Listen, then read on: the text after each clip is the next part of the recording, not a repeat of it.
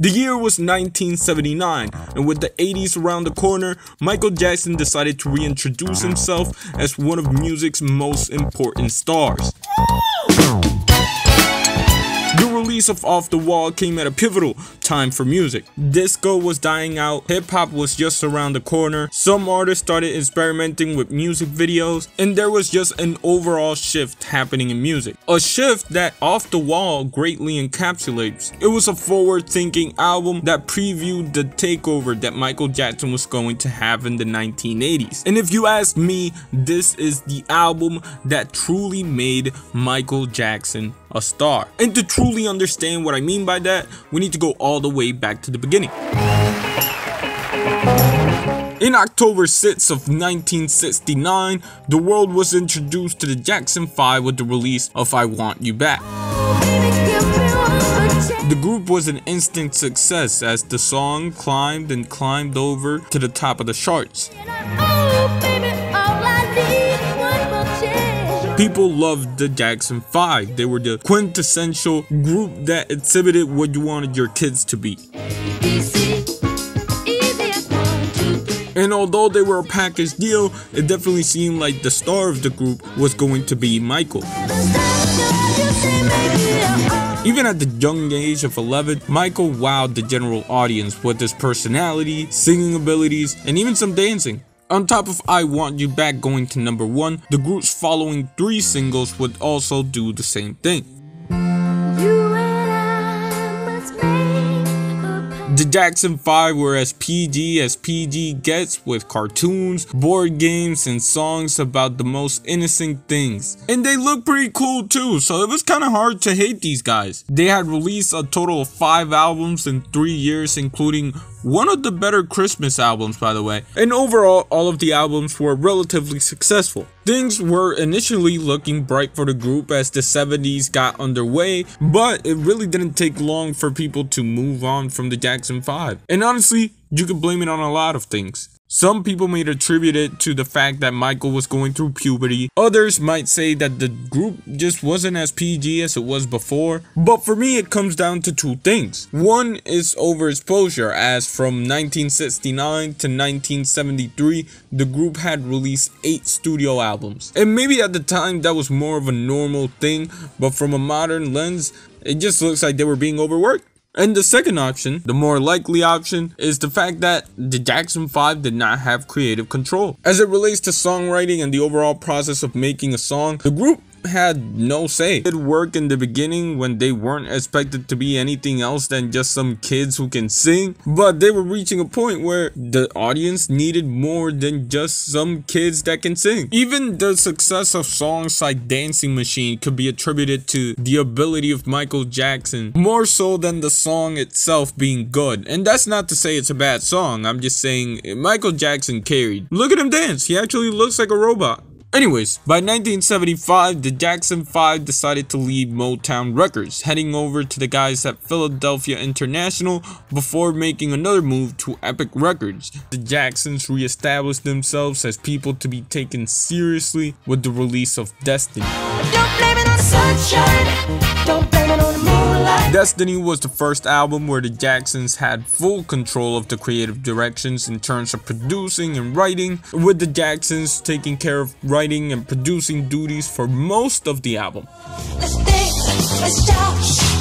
And you know what? I think it worked. I mean, not only did I think it worked, most people did as well. And I'm pretty sure the Jacksons were eager to show people that they had a lot to offer. Because on the demo for Shake Your Body, you hear Jackie say, I want the big G's to hear this shit. And although Destiny had re-established the brothers as a group to be taken seriously, it was time for Michael Jackson to re-establish himself as well. Then the 2 of us need look no more. By this point, Michael Jackson had already released 4 albums under Motown Records as a solo artist, which again meant that he had no creative control when it came to releasing those 4 albums. However, Jackson would prove that he could do something by himself with the release of Off the Wall.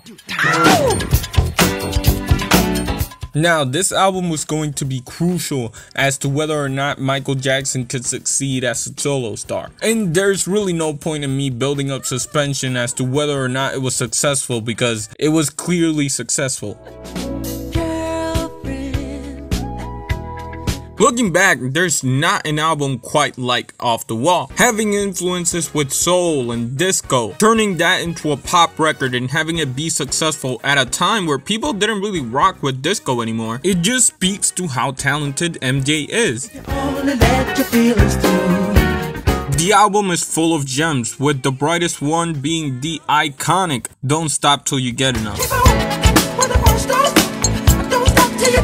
This is my favorite song on the album, and honestly, when it comes to MJ songs, it might be my favorite. This track is like a whole experience. In the beginning, there's not a lot going on. You got Mike, but he's like soft-spoken and shit. And then the track explodes into the iconic song that we all know. I don't even know what this song is about, to be honest with you, but it really doesn't matter. When a good song is a good song, it will find a way to be good. And whether it's through the hook or instrumentation, this song does that. Of course, Michael Jackson does deserve a lot of credit, but some of the credit can also be given to the producer for the album, Quincy Jones. Quick history lesson on Quincy Jones. Quincy was a legendary producer who had worked with Frank Sinatra, Ray Charles, Aretha Franklin, among many others. He met Michael Jackson on production for The Wiz, and the rest was history. And I will say that people highly debate who did what or whatever, but for the purposes of this video, it was a good relationship and all of them made good music together.